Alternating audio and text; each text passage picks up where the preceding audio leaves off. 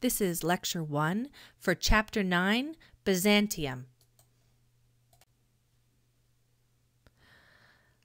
I want to begin by doing a quick review of the rise and fall of the Roman Empire. First governed by kings, then as a senatorial republic, called the Roman Republic, Rome finally became an empire at the end of the 1st century BC under Augustus and his authoritarian successors. The Roman Empire had its center in the Mediterranean Sea, controlling all the countries on its shores. The northern border was marked by the Rhine and Danube rivers.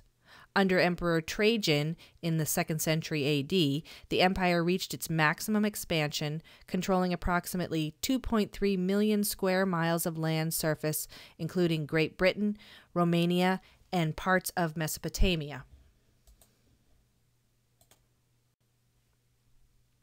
A period of peace, civilization, and an efficient centralized government in the subject territories ended in the 3rd century AD when a series of civil wars undermined Rome's economic and social strength. In the 4th century, the emperors Diocletian and Constantine were able to slow down the process of decline by splitting the empire into a western part with a capital in Rome and an eastern part with a capital in Byzantium, or Constantinople, which we now call Istanbul. Whereas Diocletian severely persecuted Christianity, Constantine declared an official end to state-sponsored persecution of Christians in 313 with the Edict of Milan, thus setting the stage for the church to become the state church of the Roman Empire in about 380. In 324, when Constantine founded Constantinople, or Constantine's city, on the site of ancient Byzantium, he legitimately could claim to be ruler of a united Roman Empire.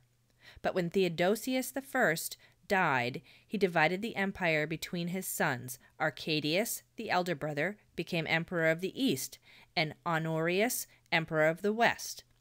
Arcadius ruled from Constantinople. After the sack of Rome in 410, Honorius moved the western capital to Milan and later to Ravenna.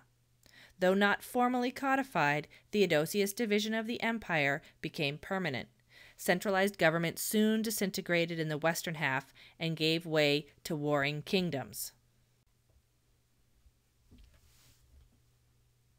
The Roman Empire had been repeatedly attacked by invading armies from northern Europe, and in 476 Rome finally fell. Romulus Augustus, the last emperor of the Western Roman Empire, surrendered to the Germanic king Odoacer. Why Rome fell remains one of the greatest historical questions and has a tradition rich in scholarly interest. Many scholars maintain that rather than a fall, the changes can more accurately be described as a complex transformation. Over time, many theories have been proposed on why the empire fell, or whether indeed it fell at all. But Roman authority in the western part of the empire collapsed, and the western provinces soon were to be dominated by 3 great powers. The Franks in Francia, which is, you can see in orange here, the Visigothic kingdom in the Iberian Peninsula in purple here, and the Ostrogothic kingdom that you can see here in pink that went into Italy and parts of the Balkans.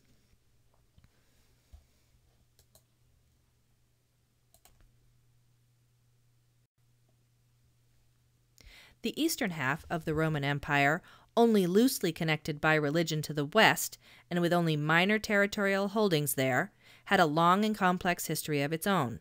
Centered at Constantinople, dubbed the New Rome, the Eastern Christian Empire remained a cultural and political entity for a millennium until the last of a long line of Eastern Roman emperors died at Constantinople in 1453, defending the city in vain against the Ottoman Turks. Historians refer to that Eastern Christian Roman Empire as Byzantium, employing Constantinople's original name, and use the term Byzantine to identify whatever pertains to Byzantium, its territory, its history, and its culture. The Byzantine emperors, however, did not use the term to define themselves. They called their empire Rome and themselves Romans. Though they spoke Greek and not Latin, the Eastern Roman emperors never relinquished their claim as the legitimate successors to the ancient Roman emperors. During the long course of its history, Byzantium was the Christian buffer against the expansion of Islam into Central and Northern Europe, and its cultural influence was felt repeatedly in Europe throughout the Middle Ages. Byzantium Christianized the Slavic peoples of the Balkans and of Russia, giving them its Orthodox religion and alphabet, its literary culture, and its art and architecture. Byzantium's collapse in 1453 brought the Ottoman Empire into Europe as far as the Danube River, but Constantinople's fall had an impact even farther to the west.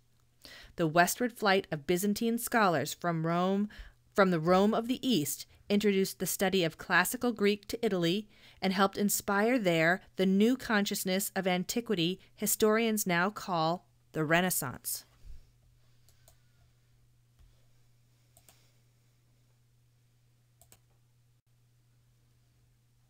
Historians and art historians alike regard the reign of the Emperor Justinian as Byzantium's first golden age, during which the Christian Roman Empire briefly rivaled the old Roman Empire in power and extent. Justinian's generals, Belisarius and Narses, drove the Ostrogoths out of Italy, expelled the Vandals from the African provinces, beat back the Bulgars on the northern frontier, and held the Sassanians at bay on the eastern borders. At home, the emperor put down a dangerous rebellion in 532 of political and religious factions in the city, the Nika Revolt, and supervised the codification of Roman law in a great work known as the Code of Civil Law, which became the foundation of the law systems of many modern European nations. Justinian could claim with considerable justification to have revived the glory of old Rome in New Rome. At the beginning of the 4th century, Constantine recognized Christianity and became its first imperial sponsor. By the end of the century, Theodosius had established Christianity as the Roman Empire's official religion. It was Justinian, however, who proclaimed Christianity the empire's only lawful religion, specifically the Orthodox Christian doctrine.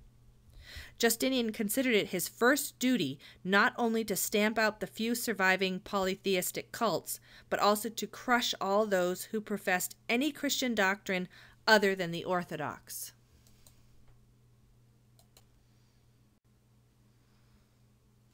The emperor's most important project was the construction of Hagia Sophia, the Church of Holy Wisdom, in Constantinople.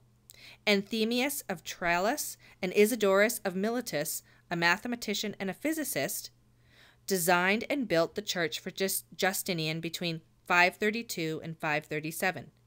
They began work immediately after fire destroyed an earlier church on the site during the Nika riot in January 532. Justinian intended the new church to rival all other churches ever built and even to surpass in scale and magnificence the Temple of Solomon in Jerusalem. The result was Byzantium's grandest buildings and one of the supreme accomplishments of world architecture.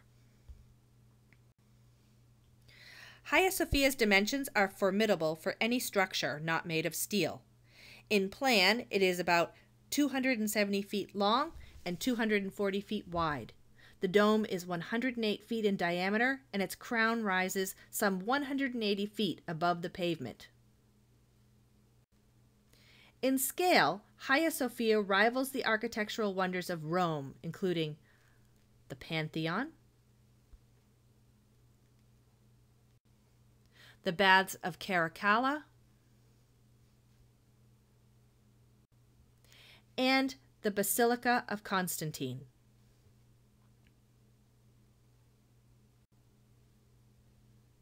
In exterior view, the Great Dome dominates the structure, but the building's external aspects today are much changed from their original appearance. The huge buttresses are later additions to the Justinian design, and after the Ottoman conquest of 1453, when Hagia Sophia became a mosque, the Turks constructed 4 towering minarets at the corners of the former church. The building is now a museum.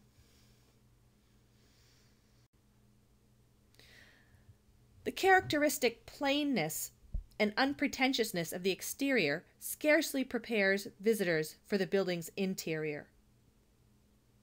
The feature that distinguishes Hagia Sophia from equally lavish Roman buildings such as the Pantheon is the special mystical quality of the light flooding the interior. The soaring canopy-like dome that dominates the inside as well as the outside of the church rides on a halo of light from windows in the dome's base. Visitors to Hagia Sophia from Justinian's time to today have been struck by the light within the church and its effect on the human spirit. The 40 windows at the base of the dome create the illusion the dome rests on the light pouring through them. Thus, Hagia Sophia has a vastness of space shot through with light and a central dome that appears to be supported by the light it admits. Light is the mystic element. Light that glitters in the mosaics shines forth from the marbles and pervades and defines space that escapes definition. Light seems to dissolve material substance and transform it into an abstract spiritual vision. Pseudo-Dionysius, perhaps the most influential mystic philosopher of the age, wrote in the Divine Names, "Light comes from the good, and light is the visual image of God." Perhaps the most characteristic feature of Byzantine architecture is the placement of a dome, which is circular at its base, over a square, as in what we see in Hagia Sophia. 2 structural devices that are hallmarks of Byzantine engineering made this feat possible: pendentives and squinches. In pendentive construction, a dome rests on what is in effect a second larger dome. The builders omit the top portion and 4 segments around the rim of the larger dome, producing 4 curved triangles, or pendentives. The pendentives join to form a ring and 4 arches whose planes bound a square. The pendentives and arches transfer the weight of the dome not to the walls but to the 4 piers from which the arches spring. The first use of pendentives on a monumental scale was in Hagia Sophia, although Mesopotamian architects had experimented with them earlier. In Roman and early Christian central plan buildings such as the Pantheon and Santa Constanza, the domes spring directly from the circular top of a cylinder. The pendentive system is a dynamic solution to the problem of setting a round dome over a square, making possible a union of centralized and longitudinal or basilican structures. A similar effect can be made using squinches, which are arches, corbels, or lintels that bridge the corners of the square, supporting the walls to form an octagon inscribed within a square. To achieve even greater height, a builder can rest a dome on a cylindrical drum that in turn rests on either pendentives or squinches, but the principle of supporting a dome over a square is the same.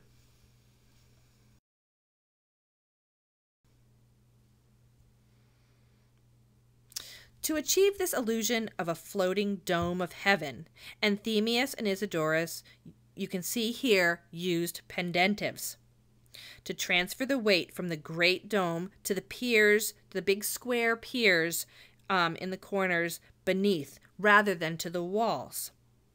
With pendentives, not only could the space beneath the dome be unobstructed, but scores of windows could also puncture the walls.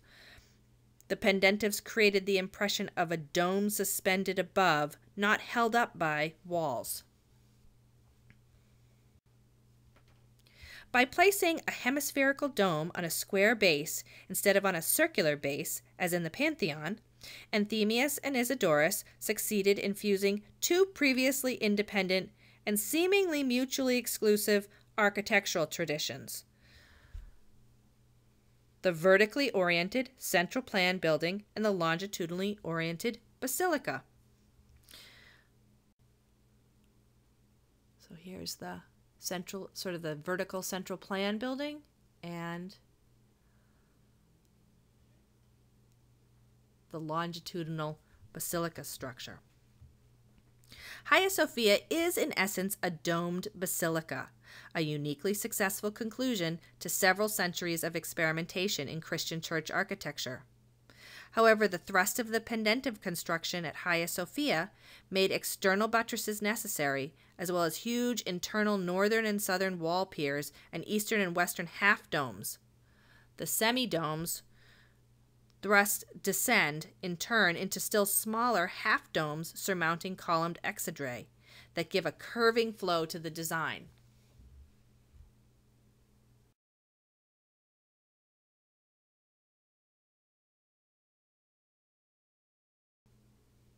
Let's just revisit the idea of central plan and basilican churches for a moment. We saw in this building, Santa Costanza in Rome, which was built originally as a mausoleum, but then became a church in late antiquity, a centrally planned design, meaning it all focuses on the center of the church, and there's a raised dome above with clear-story windows above that central space. An ambulatory to walk around the altar area was also part of that central plan design.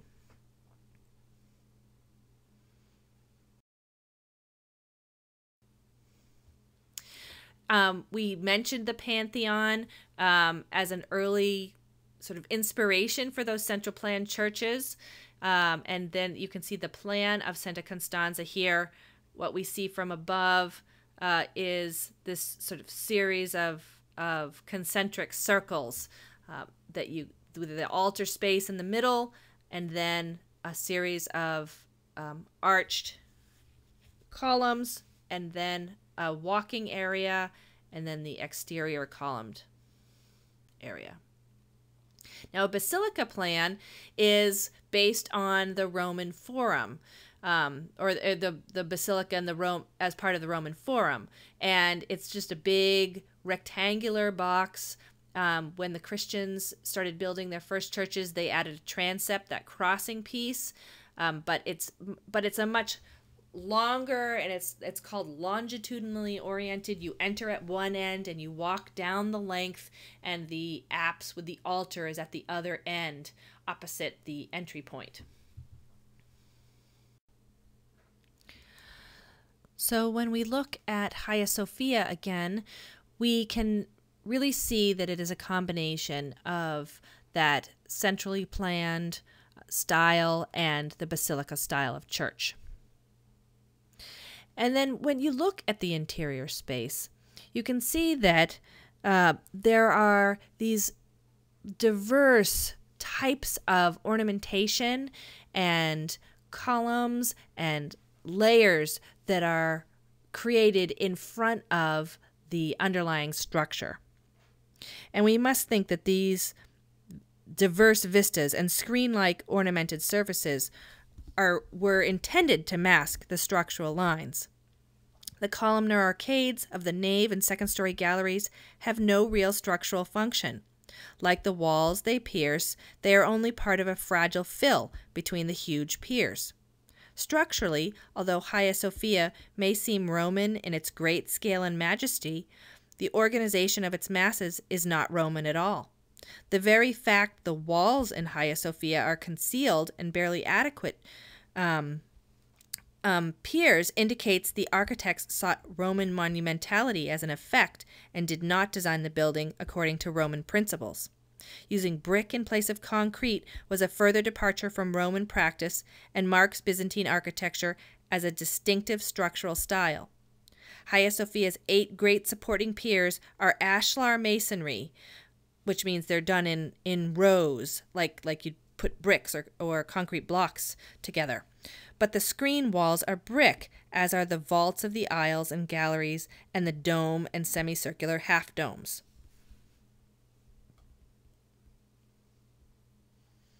So those are the screens of the columnar arcades, and this is one of those great piers.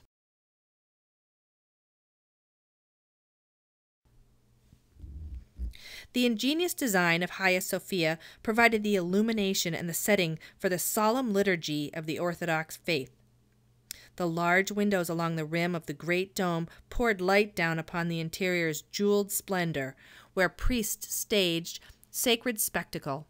Sung by clerical choirs, the Orthodox equivalent of the Latin Mass celebrated the sacrament of the Eucharist at the altar in the apsidal sanctuary in spiritual reenactment of Jesus' crucifixion.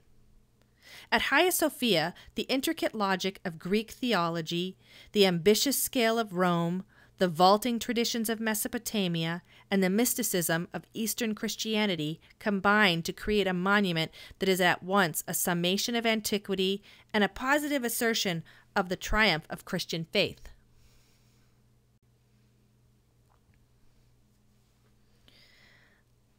Now let's look at Ravenna.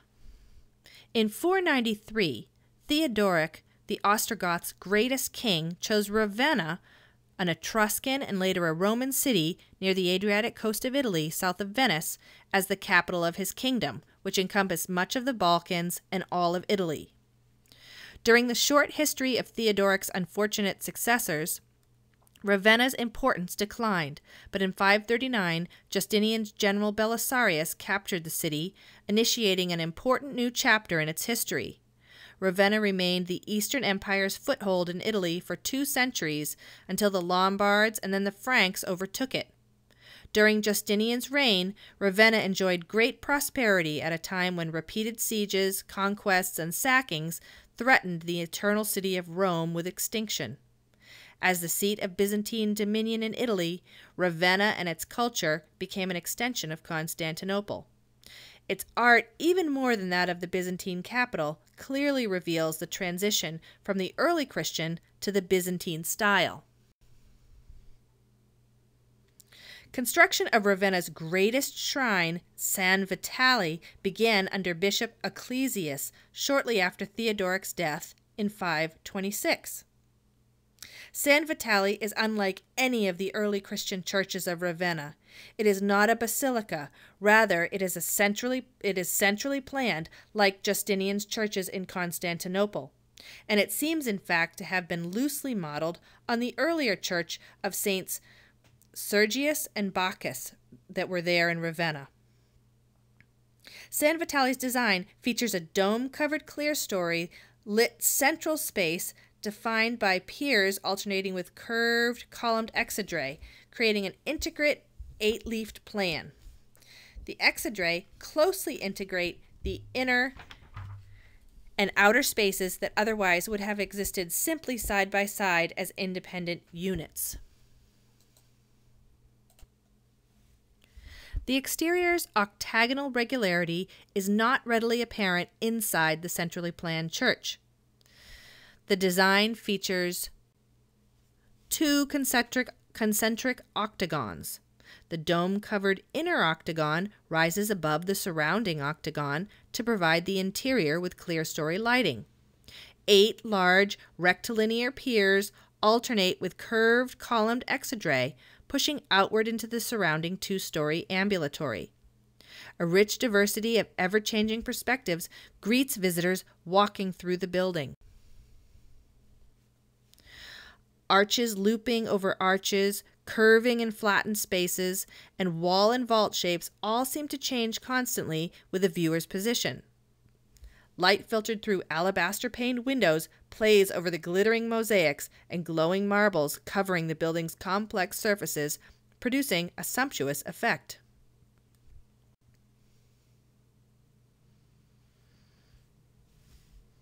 San Vitale, dedicated by Bishop Maximanus in 547 in honor of Saint Vitalis, who died a martyr at the hands of the Romans at Ravenna in the 2nd century, is the most spectacular building in that northern Italian outpost of the Byzantine Empire. The church is an unforgettable experience for all who have entered it and marveled at its intricate design and magnificent mosaics. The mosaics in San Vitale's choir and apse, like the building itself, must be regarded as one of the greatest achievements of Byzantine art. completed less than a decade after the Ostrogoths surrendered Ravenna, the apse and choir decorations form a unified composition whose theme is the holy ratification of the Emperor Justinian's right to rule. In the apse vault, Christ sits on the orb of the world at the time of his second coming. On the choir wall to the left of the apse mosaic appears Justinian. He stands on the Savior's right side. The two are united visually and symbolically by the imperial purple and by their halos.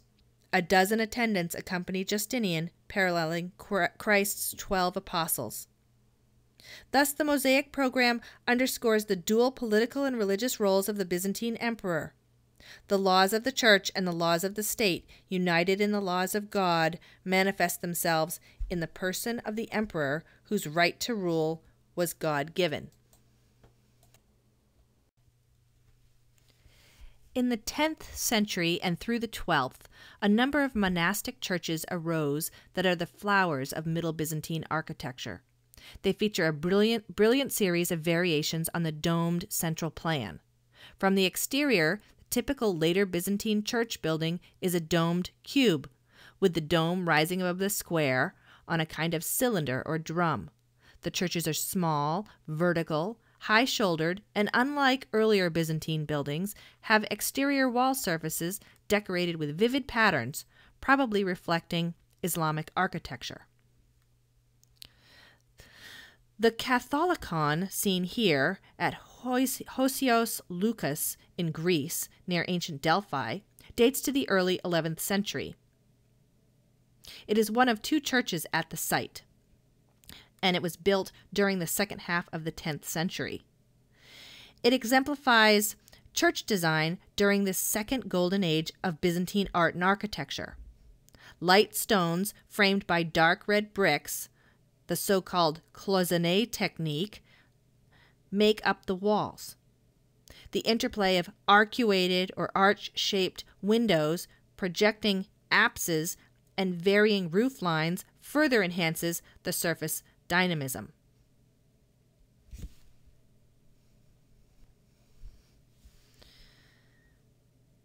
The plans of both Hosios Lukos churches show the form of a domed cross in a square with 4 equal-length vaulted cross arms, the Greek cross.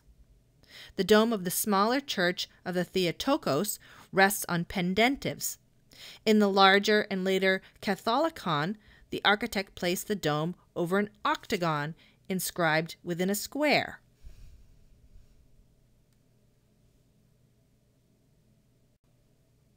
The octagon was formed by squinches, which play the same role as pendentives in making the transition from a square base to a round dome, but create a different visual effect on the interior. This arrangement departs from the older designs, such as Santa Constanza's circular plan, San Vitale's octagonal plan, and Hagia Sophia's dome on pendentives rising from a square. The Catholicon's complex core lies within 2 rectangles, the outermost one forming the exterior walls. Thus, in plan, from the center out, a circle, octagon, square, oblong series exhibits an intricate interrelationship that is at once complex and unified.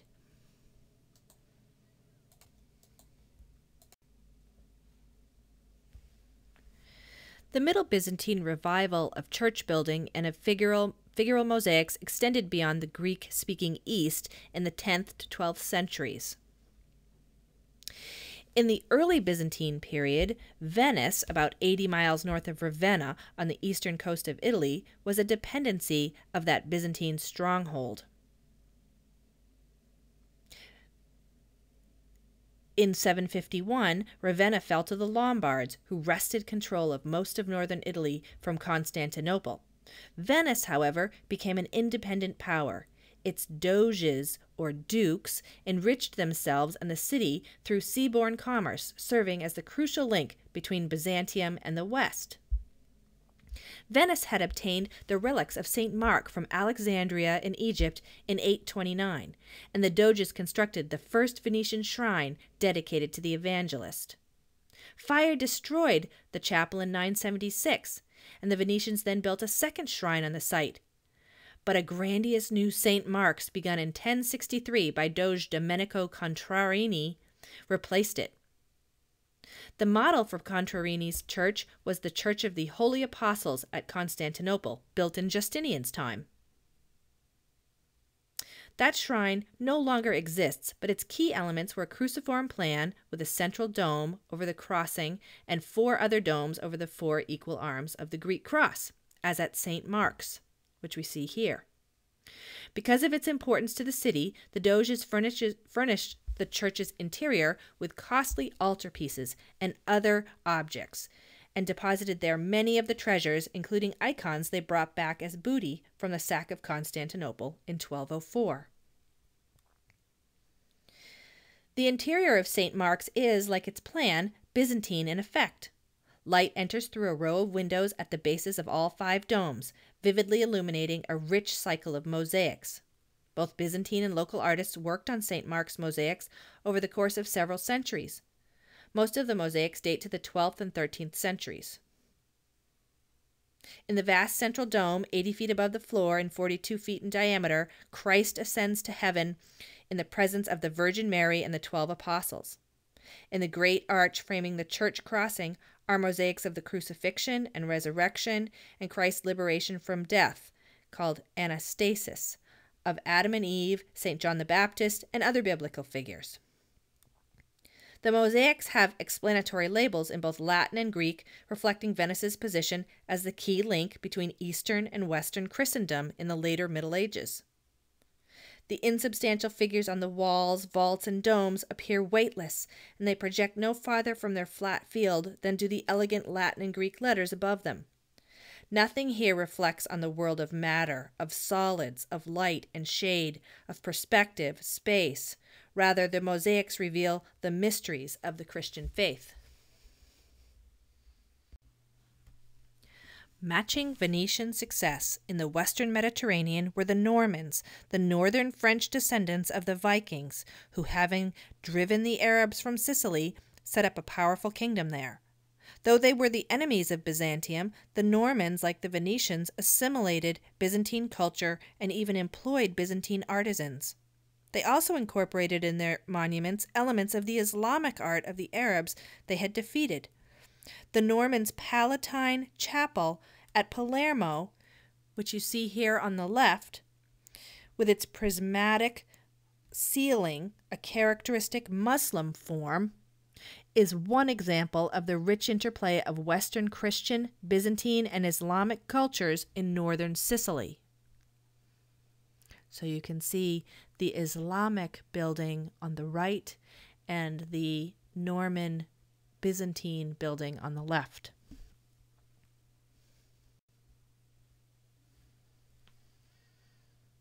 The mosaics of the Great Basilican Church of Monreale, not far from Palermo, are striking evidence of Byzantine influence. They rival those of St. Mark's in both quality and extent. One scholar has estimated the Monreale mosaics required more than 100 million glass and stone tesserae. The Norman King William II paid for the mosaics, and the artists portrayed him twice in the church. The apse mosaics are especially impressive. The image of Christ as Pantocrator, or judge, is in the vault. In Byzantium, the Pantocrator's image usually appears in the main dome, but the Monreale church is a basilica, longitudinally planned in the Western tradition. The semi-dome of the apse, the only vault in the building, and its architectural focus, was the logical choice for the most important element of the pictorial program. Below the Pantocrator in rank and dignity is the enthroned Theotokos, flanked by archangels and the 12 apostles, symmetrically arranged in balanced groups. Lower on the wall and less elevated in the church hierarchy are popes, bishops, and other saints. The artists observed the stern formalities of Byzantine style here, far from Constantinople. The Monreale mosaics, like those at St. Mark's in Venice and in the Palatine Chapel in Palermo, testify to the stature of Byzantium and of Byzantine art in medieval Italy.